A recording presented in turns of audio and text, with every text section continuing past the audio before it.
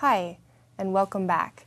Today we're going to go through Module 4, which is in the Unit 1, Material Properties in Design. So in Module 4, we're going to examine the modulus of elasticity of materials. Before you watch this module, I ask that you complete a knowledge check and go ahead and work through Worksheet 1 and then check all of your answers. And if you have trouble with Worksheet 1 and you feel like you're really struggling to understand these concepts, it's probably a good idea to go back and review Dr. Whiteman's Mechanics of Materials 1 Fundamentals of Stress and Strain and Axial Loading MOOC modules. Specifically, modules 9 and 10 will cover the stress-strain diagram.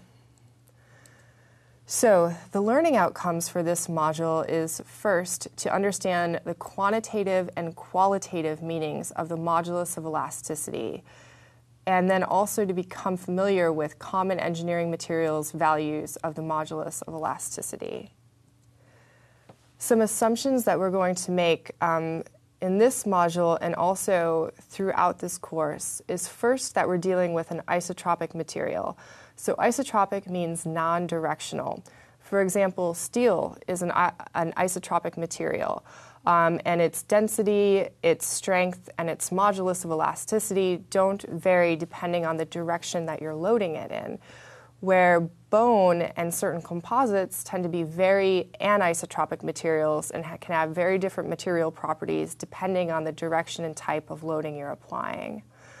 We're also going to assume that we're dealing with homogeneous materials that have a uniform composition.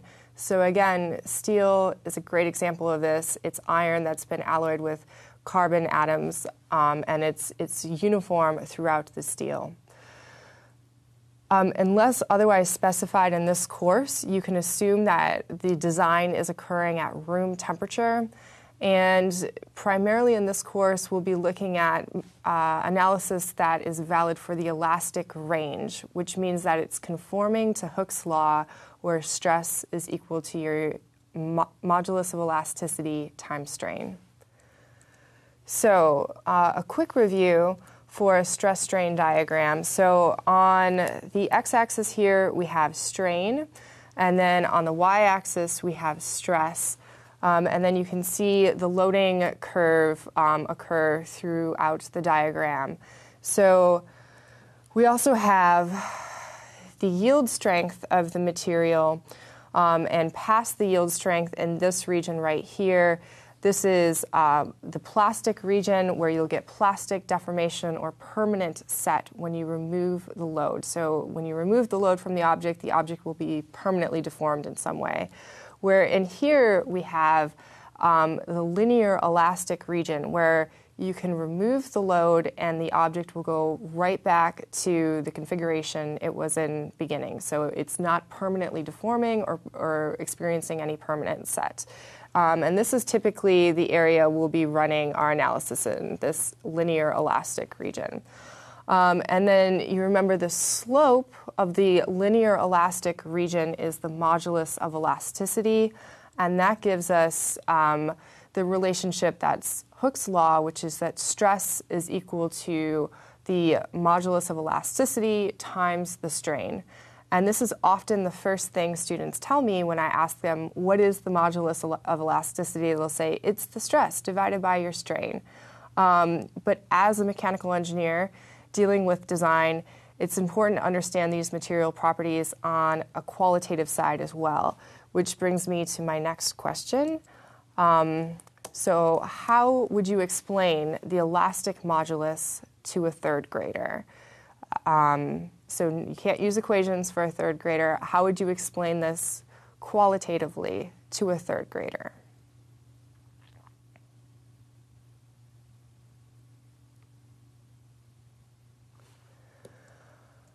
Okay, so if we're trying to explain the modulus of elasticity to a third grader, a good way to do that is to think of it in terms of stiffness. So you can think of it as the stiffness of the material. Now, this is not the geometric stiffness.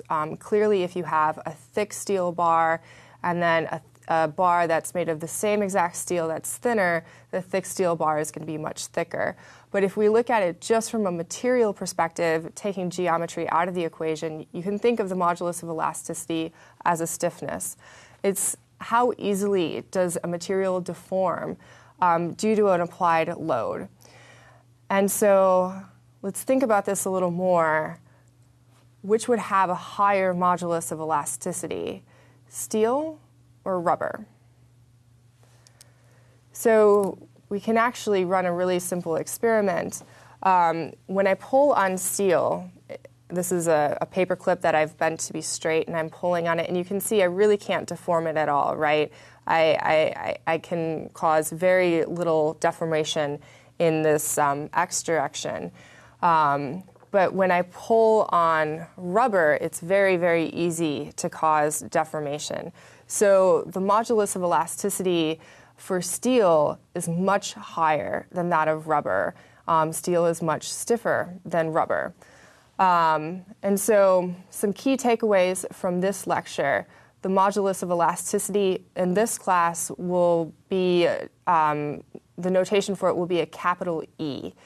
The slope of the linear elastic region of the stress-strain curve is the modulus of elasticity, so stress is equal to your strain times your modulus.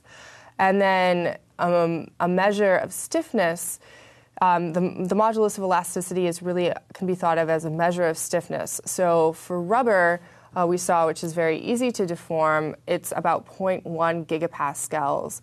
But steel, much, much, much harder to deform, so it's 200 gigapascals for our steels. And this is a material property that's, again, intrinsic to the material. All right, so I'll see you guys next time.